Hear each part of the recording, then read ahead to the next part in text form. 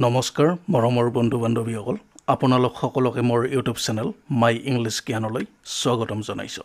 আশা কৰিছো আপোনালোক সকলে ভালে আছে বন্ধু বান্ধৱীসকল যোৱা ভিডিঅটোত আমি আহোম ৰজা চুকাফাৰ আহোম ৰাজ্য প্ৰতিষ্ঠাৰ পৰা আৰম্ভ কৰি সুখাম্ফাৰ ৰাজত্বলৈকে আলোচনা কৰিছিল আজিৰ ভিডিঅটোত আমি আলোচনা কৰিম সুচেংফাৰ ৰাজত্বকালৰ পৰা সুচেংফাৰ ৰাজত্বকাল আছিল 1603 খ্ৰীষ্টাব্দৰ পৰা 1641 খ্ৰীষ্টাব্দলৈকে Suchengfa became the king at the age of 58 and so he was also known as Burha Raja. Suchengfa 58 বছৰ বয়সত ৰজা হৈছিল আৰু হেয়ে তেওঁক বুঢ়া ৰজা বুলিও কোৱা হয় His another name was Langi Gohai. তেওঁৰ আন এটা নাম আছিল লাঙি Gohain His Hindu name was Pratap Singh. তেওঁৰ হিন্দু নামটো আছিল প্ৰতাপ সিংহ He was also known as বুদ্ধি স্বৰ্গনাৰায়ণ তেওঁক বুদ্ধি স্বৰ্গনাৰায়ণ বুলিও জনা যায় অত্যন্ত গুৰুত্বপূৰ্ণ যদি পৰীক্ষাত প্ৰশ্ন সোধা হয় যে সুচেংফাৰ হিন্দু নাম কি আছিল তেওঁৰ হিন্দু নামটো হৈছে প্ৰতাপ সিংহ ঠিক তেনেকৈ সুচেংফা অৰ্থাৎ প্ৰতাপ সিংহক কি নামেৰে জনা যায় বুদ্ধি স্বৰ্গনাৰায়ণ বুলিও জনা যায় যদি পৰীক্ষাত প্ৰশ্ন আহে যে বুদ্ধি স্বৰ্গনাৰায়ণ বুলি কোনজন আহোম ৰজাক জনা যায় আৰু তাৰ শুদ্ধ উত্তৰটো হ'ব প্ৰতাপ সিংহ তেওঁৰ ৰাজত্বকালতে আহোম আৰু মোগলৰ মাজত সংঘাত আৰম্ভ হৈছিল অৰ্থাৎ পৰীক্ষাত যদি প্ৰশ্ন আহে যে কোনজন আহোম ৰজাৰ দিনৰ পৰা আহোম আৰু মোগলৰ মাজত প্ৰত্যক্ষ সংঘাত আৰম্ভ হৈছিল আৰু তাৰ শুদ্ধ উত্তৰটো হৈছে প্ৰতাপ সিংহ He created two new posts Borbarua and Borphukan তেওঁ বৰবৰুৱা আৰু বৰফুকন নামৰ দুটা নতুন পদবীৰ সৃষ্টি কৰিছিল অত্যন্ত গুৰুত্বপূৰ্ণ পৰীক্ষাত প্ৰশ্ন আহিব পাৰে যে কোনজন আহোম ৰজাই বৰবৰুৱা পদৰ সৃষ্টি কৰিছিল বা কোনজন আহোম ৰজাই বৰফুকন নামৰ পদবীৰ সৃষ্টি কৰিছিল আৰু ইয়াৰে শুদ্ধ উত্তৰটো হ'ব প্ৰতাপ সিংহ Langi Panihia was the first Borphukan and Momai Tamuli Borbarua was the first Borbarua Langi Panihia আছিল প্ৰথম গৰাকী বৰফুকন আৰু Momai Tamuli বৰবৰুৱা আছিল প্ৰথম গৰাকী বৰবৰুৱা অত্যন্ত গুৰুত্বপূৰ্ণ পৰীক্ষাত প্ৰশ্ন আহিব পাৰে যে প্ৰথম গৰাকী বৰফুকনৰ নাম কি আছিল বা প্ৰতাপ সিংহই নিয়োগ কৰা প্ৰথম গৰাকী বৰফুকন কোন আছিল আৰু তাৰ শুদ্ধ উত্তৰটো হৈছে লাঙি পানেহিয়া ঠিক তেনেকৈ আহোম ৰাজ্যৰ প্ৰথম গৰাকী বৰবৰুৱাৰ নাম কি আছিল আৰু তাৰ শুদ্ধ উত্তৰটো হ'ব মমাই Tamuli Borbarua Present form of worship of Durga with earthen idol started from his reign. Durga দেৱীৰ মৃন্ময় প্ৰতিমাক পূজা কৰাৰ প্ৰথা তেওঁৰ সময়ৰ পৰাই আৰম্ভ হৈছিল অৰ্থাৎ দুৰ্গা দেৱীৰ যি মৃন্ময় প্ৰতিমা সজোৱা হৈছিল আৰু তাত পূজা কৰা হৈছিল আৰু এইটো প্ৰথা প্ৰতাপ সিংহৰ সময়ৰ পৰা আৰম্ভ হৈছিল In 1639, Treaty of Osrur Ali was signed between Mughal Faujdar Allahyar Khan. According to this treaty, Mughal territory was determined at the western part of Brahmaputra at Barnodi and in south Osrur Ali. তেওঁৰ ৰাজত্বকালতেই মোগল ফৌজদাৰ আল্লায়াৰ খানৰ সৈতে অখুৰৰ আলী নামৰ এখন চুক্তি স্বাক্ষৰিত হৈছিল এই চুক্তি অনুসৰি মোগলৰ সীমা পশ্চিমে বৰ্ণদী আৰু দক্ষিণে অখুৰৰ আলীলৈকে নিৰ্ধাৰিত হৈছিল অত্যন্ত গুৰুত্বপূৰ্ণ পৰীক্ষাত প্ৰশ্ন আহিব পাৰে যে অখুৰৰ আলী নামৰ এই চুক্তিখন কাৰ মাজত হৈছিল আৰু ইয়াৰ শুদ্ধ উত্তৰটো হ'ব আহোম আৰু মোগলৰ মাজত আৰু তাৰ লগতে আনধৰণে প্ৰশ্ন আহিব পাৰে যে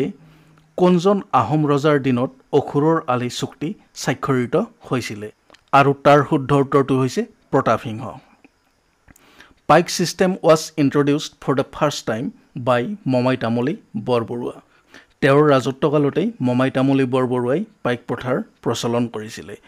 এতিয়া পৰীক্ষাত যদি প্ৰশ্ন আহে যে পাইক প্ৰথা কোনজন আহোম ৰজাৰ দিনৰ পৰা আৰম্ভ হৈছিল আৰু সেইটো হ'ব প্ৰতাপ সিংহৰ দিনৰ পৰা তাৰ লগতে এনেকুৱা ধৰণৰ প্ৰশ্ন আহিব পাৰে যে প্ৰতাপ সিংহৰ ৰাজত্বকালত কোনজন বিষয়াই পাইক প্ৰথাৰ প্ৰচলন কৰিছিল আৰু সেইটো হ'ব মমাই তামুলী বৰবৰুৱা প্ৰতাপ সিংহ অলসো ইন্ট্ৰোডিউসড পছা প্ৰথা ইয়াৰ উপৰি এই প্ৰতাপ সিংহই পছা প্ৰথাৰো প্ৰচলন কৰিছিল অত্যন্ত গুৰুত্বপূৰ্ণ যে পছা প্ৰথাৰ প্ৰচলন কোনজন আহোম ৰজাই কৰিছিল আৰু তাৰ শুদ্ধ উত্তৰটো হ'ব প্ৰতাপ সিংহ যেতিয়া নৰিয়াপাটিত পৰিছিল তেতিয়া তেওঁৰ তিনিজন পুত্ৰই তেওঁক সেৱা আগবঢ়াইছিল আৰু সেই তিনিজন পুত্ৰ আছিল সুৰামফা সুতিনফা আৰু চাই নামৰ এজন তেওঁৰ পুত্ৰ যেতিয়া প্ৰতাপ সিংহৰ মৃত্যু হ'ল তেতিয়া তেওঁৰে পুত্ৰ চাইকৰে ভালেমান সৈন্য সামন্ত গোটাই তেওঁৰ দুজন ককায়ক ক্ৰমে চুৰাম্ফা আৰু চুটিনফাক আক্ৰমণৰ যোজা কৰিছিলে। কিন্তু এই ক্ষেত্ৰত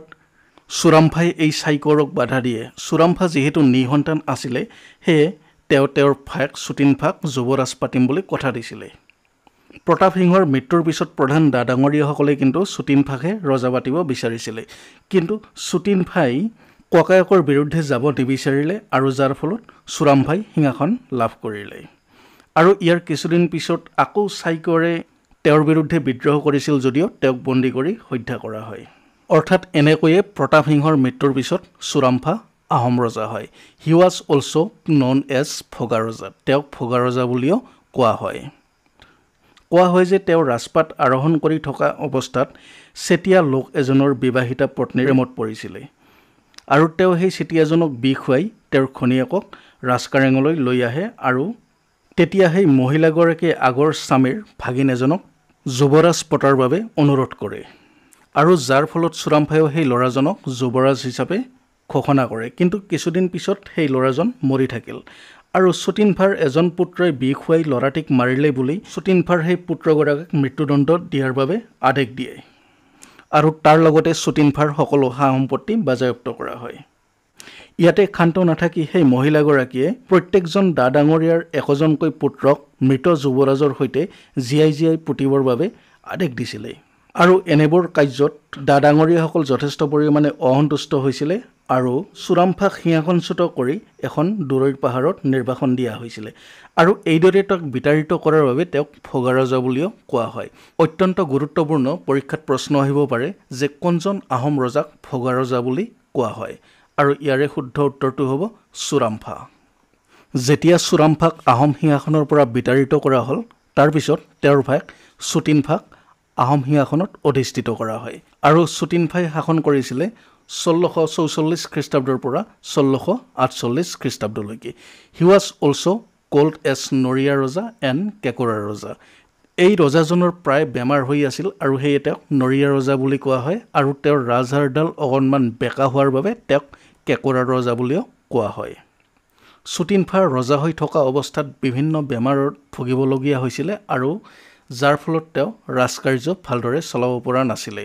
আৰু ইয়াৰ লগে লগে তেওঁৰ জনপ্ৰিয়তা দিনে দিনে হ্ৰাস পাবলৈ ধৰিছিলে আৰু ১৬৪৮ খ্ৰীষ্টাব্দত চুটিনফাক ৰাজপাটৰ পৰা বিতাড়িত কৰা হয়। ইয়াৰ পিছত চুটামলা আহোমৰ ৰজা হয় আৰু তেওঁৰ শাসন কাৰ্য আছিলে ১৬৪৮ খ্ৰীষ্টাব্দৰ পৰা ১৬৬৩ খ্ৰীষ্টাব্দলৈকে। His Hindu name was Jayadhwaj সিংহ। তেওঁৰ হিন্দু নাম আছিলে জয়ধ্বজ সিংহ। অত্যন্ত গুৰুত্বপূৰ্ণ পৰীক্ষাত প্ৰশ্ন আহিব পাৰে যে জয়ধ্বজ সিংহৰ আহোম নাম কি আছিলে আৰু তেওঁৰ আহোম নাম আছিলে চুটামলা, নাইবা এনেকৈ আহিব পাৰে যে আহোম ৰজা চুটামলাৰ হিন্দু নাম কি আছিলে আৰু তাৰ শুদ্ধ উত্তৰটো হৈছে জয়ধ্বজ সিংহ। He was also' known as ভগনীয়া ৰজা। তেওঁক ভগনীয়াৰ ৰজা বুলিও কোৱা হয়। মুছলমানৰ আগমনৰ সময়ত ৰাজধানী গড়গাঁৱৰ পৰা পলাই যোৱাৰ বাবে তেওঁক ভগনীয়াৰ ৰজা বুলি কোৱা হয়। He was the great flower of Hinduism. Jayadhwaj সিংহ হিন্দু ধৰ্মৰ পৃষ্ঠপোষক আছিলে। আউনীআটী সত্ৰ, দক্ষিণপাট সত্ৰ, গড়মূৰ সত্ৰ এণ্ড জখলাবন্ধা সত্ৰ ৱেৰ এষ্টাব্লিছড বাই জয়ধ্বজ সিংহ। আউনীআটী সত্ৰ, দক্ষিণপাট সত্ৰ, গড়মূৰ সত্ৰ আৰু জখলাবন্ধা সত্ৰ জয়ধ্বজ সিংহই প্ৰতিষ্ঠা কৰিছিলে। হি appointed Niranjan Bapu as the head of Auniati Satra and BCom his flower. তেওঁ নিৰঞ্জন বাপুক আউনীআটী সত্ৰৰ মুখ্য সত্ৰাধিকাৰ হিচাপে নিয়োগ কৰিছিল আৰু তেওঁৰ ওচৰত শৰণ লৈছিলে। During his rain when Mughal emperor became weak, Ahom attacked Mughal and conquered Lower Assam.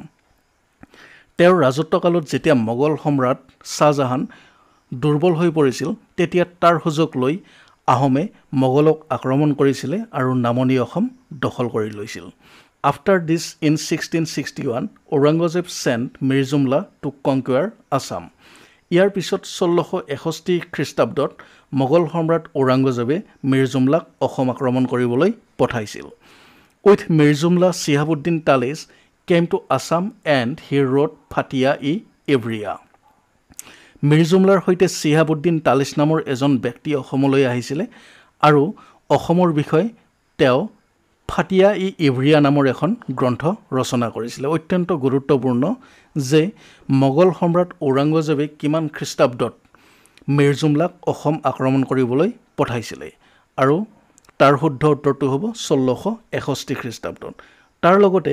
আন এটা প্ৰশ্ন আহিব পাৰে যে শিহাবুদ্দিন তালিছে লিখা গ্ৰন্থখনৰ নাম কি আছিল আৰু তাৰ উত্তৰটো হ'ব ফাটিয়া ই ইভৰিয়া নাইবা এনেকেও আহিব পাৰে ফাটিয়া ই ইভৰিয়া নামৰ গ্ৰন্থখন কোনে ৰচনা কৰিছিলে আৰু তাৰ শুদ্ধ উত্তৰটো হ'ব Shihabuddin তালিছ On 17 March 1662 Mir Jumla কনকুৱাৰ্ড Ahom capital Gargaon 1662 চনৰ 17 মাৰ্চ তাৰিখে মিৰ জুমলাই আহোম ৰাজধানী গড়গাঁও অধিকাৰ কৰিছিলে On 23rd January 1663 a treaty was signed between Ahom and Mughal near খিলাজাৰী ঘাট 1663 চনৰ 23 জানুৱাৰী তাৰিখে খিলাজাৰী ঘাটত আহোম আৰু মোগলৰ মাজত এখন সন্ধি হৈছিলে অত্যন্ত গুৰুত্বপূৰ্ণ পৰীক্ষাত প্ৰশ্ন আহিব পাৰে যে খিলাজাৰীৰ সন্ধি কিমান চনত হৈছিলে আৰু তাৰ শুদ্ধ উত্তৰটো হৈছে 1663 খ্ৰীষ্টাব্দত আৰু খিলাজাৰী ঘাটৰ সন্ধি কাৰ কাৰ মাজত হৈছিলে আহোম আৰু মোগলৰ মাজত হৈছিলে According to this treaty a daughter of Jayadhwaj সিংহ ৰমণী গাভৰু was sent to Mughal harem এই সন্ধিমতে ৰমণী গাভৰু নামৰ জয়ধ্বজ সিংহৰ এগৰাকী জীয়েকক মোগল হেৰেমলৈ পঠোৱা হৈছিলে পৰীক্ষাত যদি প্ৰশ্ন সোধা হয় যে মোগল হেৰেমলৈ পঠোৱা জয়ধ্বজ সিংহৰ জীয়েকগৰাকীৰ নাম কি আছিলে আৰু তাৰ উত্তৰটো হ'ব ৰমণী গাভৰু জয়ধ্বজ সিংহ was died in 1663 1663 চনত জয়ধ্বজ সিংহৰ মৃত্যু হৈছিলে মুছলমানৰ সৈতে যুঁজ বাগৰত হোৱা অত্যন্ত দুখ কষ্ট আৰু মানসিক অশান্তিৰ ফলত তেওঁ জুৰুলা হৈ গৈছিলে আৰু 1663 খ্ৰীষ্টাব্দত তেওঁৰ মৃত্যু হৈছিলে আৰু এই জয়ধ্বজ সিংহৰ দিনতে কেতবৰ জনহিতকৰ কাম কৰা হৈছিলে যেনে সেউনি আলি নিৰ্মাণ কৰা হৈছিলে তাৰ লগতে ফমৰাগুৰি আলি নিৰ্মাণ কৰা হৈছিলে আৰু ফাটিয়াপাৰা পুখুৰী খন্দোৱা হৈছিলে কেতিয়াবা পৰীক্ষাত প্ৰশ্ন আহি যাব পাৰে যে সেউনি আলি কোনে নিৰ্মাণ কৰিছিলে আৰু সেইটো হ'ব জয়ধ্বজ সিংহ তাৰ লগতে ফমৰাগুৰি আলি কোনে নিৰ্মাণ কৰিছিলে হেও জয়ধ্বজ সিংহ আৰু ফাটিয়াপাৰাৰ পুখুৰী কোনে খন্দাইছিলে জয়ধ্বজ সিংহই জয়ধ্বজ সিংহৰ মৃত্যুৰ পিছত চক্ৰধ্বজ সিংহ আহোমৰ সিংহাসন আৰোহণ কৰিছিলে আৰু তেওঁৰ আহোম নাম আছিলে চুপুংমুং আৰু তেওঁৰ কাৰ্যকাল আছিলে 1663 খ্ৰীষ্টাব্দৰ পৰা 1669 খ্ৰীষ্টাব্দলৈকে আফটাৰ জয়ধ্বজ সিংহ হিজ নেফিউ চক্ৰধ্বজ সিংহ বিকেম কিং যেতিয়া জয়ধ্বজ সিংহৰ মৃত্যু হৈছিলে তেতিয়া তেওঁৰ পুত্ৰ সন্তান নাছিলে আৰু যাৰ ফলস্বৰূপে তেওঁৰ ভতিজাক এগৰাকীয়ে আহোম ৰাজসিংহাসন আৰোহণ কৰিছিলে আৰু তেওঁৰ আহোম নাম আছিলে চুপুংমুং আৰু হিন্দু নাম আছিলে চক্ৰধ্বজ সিংহ অত্যন্ত গুৰুত্বপূৰ্ণ পৰীক্ষাত প্ৰশ্ন আহিব পাৰে যে চক্ৰধ্বজ সিংহৰ আহোম নাম কি আছিলে চুপুংমুং নাইবা আহোম ৰজা চুপুংমুঙৰ হিন্দু নাম কি আছিলে চক্ৰধ্বজ সিংহ He appointed Lasit Borfukon as the commander-in-chief to attack Mughals. তেওঁ মোগলক পৰাস্ত কৰিবলৈ লাচিত বৰফুকনক আহোমৰ সেনাপতি হিচাপে নিযুক্তি দিছিল When Aurangzeb came to know about this, he sent a force under Ram Singh. যেতিয়া ঔৰংগজেবে এই কথা জানিব পাৰিছিলে তেতিয়া তেওঁ ৰজা ৰাম সিংহৰ অধীনত এটা বিশাল সৈন্যবাহিনী আহোমক আক্ৰমণ কৰিবলৈ পঠাইছিল To defend the Mughals, Lasit Borfukon built a fort at Saraighat under the charge of his maternal uncle. Mughal সৈন্যক প্ৰতিৰোধ কৰিবলৈ লাচিত বৰফুকনে তেওঁৰ মমায়েকৰ নেতৃত্বত সৰাইঘাটৰ ওচৰত এটা গড় নিৰ্মাণ কৰিছিলে When he came to know about the negligence, he beheaded his uncle and said, দেশতকৈ মমাই ডাঙৰ নহয় যেতিয়া তেওঁ মমায়েকে এই কামত অৱহেলা কৰা বুলি গম পালে তেতিয়া তেওঁ মমায়েকৰ শিৰচ্ছেদ কৰিছিলে আৰু কৈছিল দেশতকৈ মমাই ডাঙৰ নহয় The Mughals were unable to cross the fort and stayed at Alaboi Hill. মোগলসকলে এই গড়টো অতিক্ৰম কৰিব নোৱাৰিলে আৰু তেওঁলোকে আলাবৈ পাহাৰত কোঠ মাৰিছিলে Chakradhwaj ordered to attack Alaboi. তেতিয়া চক্ৰধ্বজে আহোম সেনাপতিক আলাবৈত আক্ৰমণ কৰিবলৈ নিৰ্দেশ দিছিল In the Battle of Alaboi, 10,000 Ahom soldiers were killed by Mughals. আলাবৈৰ যুদ্ধত মোগলে প্ৰায় 10,000 আহোম সৈন্যক হত্যা কৰিছিলে In 1669 AD, Chakradhaj Singh was died. আৰু 1669 খ্ৰীষ্টাব্দত চক্ৰধ্বজ সিংহৰ মৃত্যু হৈছিল চক্ৰধ্বজ সিংহৰ মৃত্যুৰ পিছত উদয়াদিত্য সিংহ আহোমৰ ৰজা হৈছিল আৰু তেওঁ 1669 খ্ৰীষ্টাব্দৰ পৰা 1673 খ্ৰীষ্টাব্দলৈকে আহোম ৰাজ্য শাসন কৰিছিল হিজ আহোম নেম ৱাজ সুন্যাতফা তেওঁৰ আহোম নাম আছিল সুন্যাতফা তেওঁৰ ৰাজত্বকালতে 1671 চনৰ মাৰ্চ মাহত বিখ্যাত শৰাইঘাটৰ ৰণ সংঘটিত হৈছিল অত্যন্ত গুৰুত্বপূৰ্ণ যে শৰাইঘাটৰ ৰণ কিমান চনত সংঘটিত হৈছিল 1671 খ্ৰীষ্টাব্দত Mughals were completely defeated and Ahom gained a decisive victory. এই যুদ্ধত মোগল সেনা সম্পূৰ্ণৰূপে পৰাস্ত হৈছিল আৰু আহোমসকল বিজয় হৈছিল Lasit was in high fever during the battle and died on 25 April 1672 soon after his memorable triumph at Saraighat. যুদ্ধ চলি থকা অৱস্থাত লাচিত বৰফুকন ভীষণ জ্বৰত আক্ৰান্ত হৈছিল আৰু নৰিয়াগাৰে তেওঁ যুদ্ধত জপিয়াই পৰিছিল যুদ্ধ জয়ৰ কিছুদিন পিছত অৰ্থাৎ 1672 খ্ৰীষ্টাব্দত 25 এপ্ৰিল তাৰিখে লাচিত বৰফুকনৰ মৃত্যু হয় আৰু যেতিয়া মোগলৰ লগত এই যুদ্ধ চলি আছিল তেতিয়া এই লাচিত বৰফুকন ভীষণভাৱে জ্বৰত আক্ৰান্ত হৈছিল আৰু তেওঁ নৰিয়াগাৰে মোগলৰ বিৰুদ্ধে যুদ্ধ কৰিছিল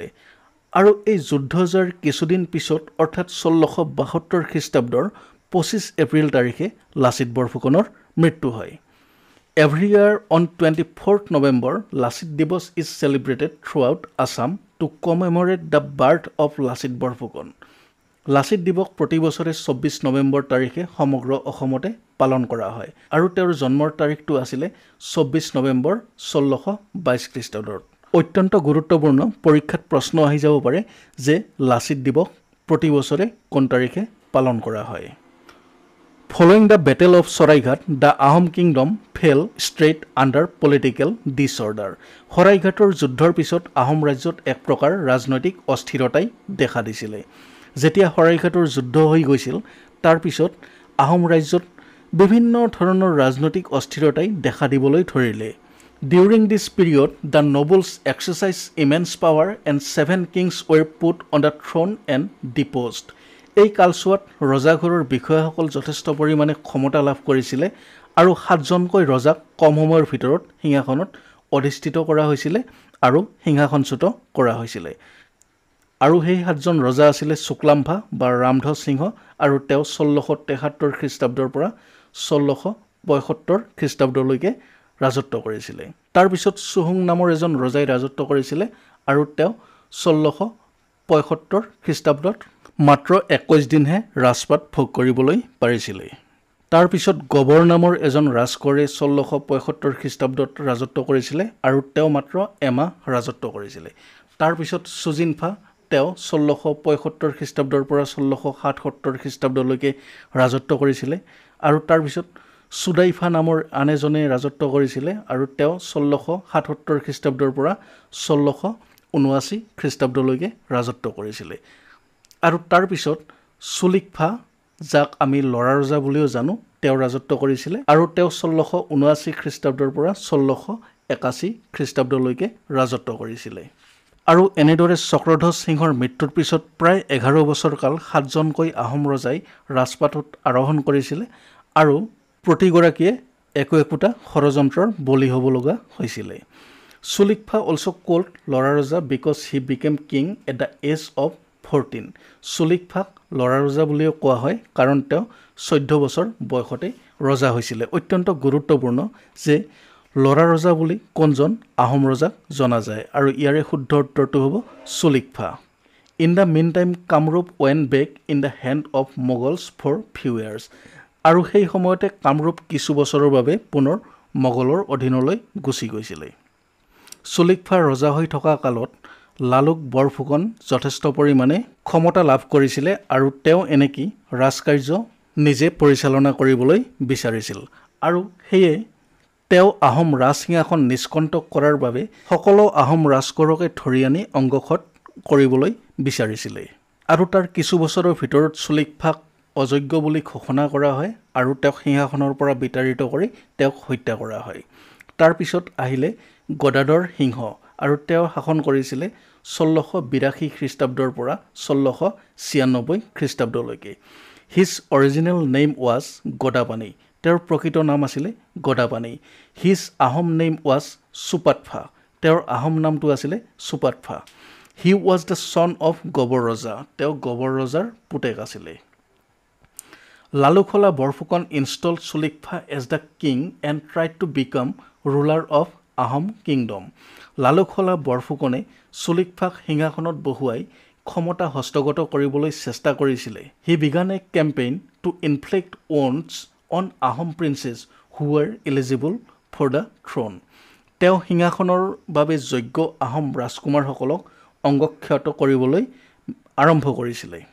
To escape this, Supatpha fled to Naga Hills. During this time, his wife Joymati Kori was tortured and killed by henchmen of Sulikpha and Lalukhola Borphukon. আৰু Supatphai ইয়াৰ পৰা হাত সাৰিবলৈ নগা পাহাৰলৈ পলাই গৈছিল আৰু সেই সময়ত তেওঁৰ ঘৈণীয়েক জয়মতী কোৰিক Sulikpha আৰু Lalukhola Borphukoনৰ অনুগামীয়ে শাস্তি দি হত্যা কৰিছিলে During his reign in 1682, the Mughals were defeated in the Battle of Itakhuli and Manos River was fixed as the western boundary. তেওঁৰ ৰাজত্বকালতে 1682 চনত ইটাখুলি যুদ্ধত মোগলসকল পৰাস্ত হৈছিলে আৰু পশ্চিমে মানস নদীলৈকে স্থায়ী সীমা নিৰ্ধাৰণ কৰা হৈছিলে। অত্যন্ত গুৰুত্বপূৰ্ণ যে ইটাখুলিৰ যুদ্ধ কিমান চনত হৈছিলে 1682 খ্ৰীষ্টাব্দত। He built Umananda Temple at Guwahati. তেওঁ গুৱাহাটীত উমানন্দ টেম্পল অৰ্থাৎ উমানন্দ মন্দিৰ নিৰ্মাণ কৰিছিলে আৰু পৰীক্ষাত প্ৰশ্ন আহিব পাৰে যে গুৱাহাটীত থকা উমানন্দ মন্দিৰ কোনে নিৰ্মাণ কৰিছিলে আৰু ইয়াৰ শুদ্ধ উত্তৰটো হ'ব গদাধৰ সিংহ He also built Oka Ali, Thodor Ali and some stone bridges. ইয়াৰ উপৰি তেওঁ Oka Ali, Thodor Ali নিৰ্মাণ কৰিছিল আৰু তাৰ লগতে কেইখনমান শিলৰ সাঁকো নিৰ্মাণ কৰিছিলে বন্ধু বান্ধৱীসকল আমি আজিৰ ভিডিঅ'টোত গদাধৰ সিংহৰ ৰাজত্বকাললৈকে আলোচনা কৰিলো আৰু ইয়াৰ পৰৱৰ্তী ভিডিঅ'টোত আমি সুখৰাংফা অৰ্থাৎ ৰুদ্ৰসিংহৰ পৰা আৰম্ভ কৰি তাৰ পৰৱৰ্তী আহোম ৰজাসকলৰ বিষয়ে আলোচনা কৰিম আৰু বন্ধু বান্ধৱীসকল মোৰ এই ভিডিঅ'টো চাই যদি ভাল লাগিছে তেনেহলে এটা লাইক কৰিব আৰু মোৰ এই সকলোবোৰ ভিডিঅ' নিয়মীয়াকৈ পাই থাকিবলৈ অনুগ্ৰহ কৰি মোৰ চেনেলটো সাবস্ক্ৰাইব কৰিব ধন্যবাদ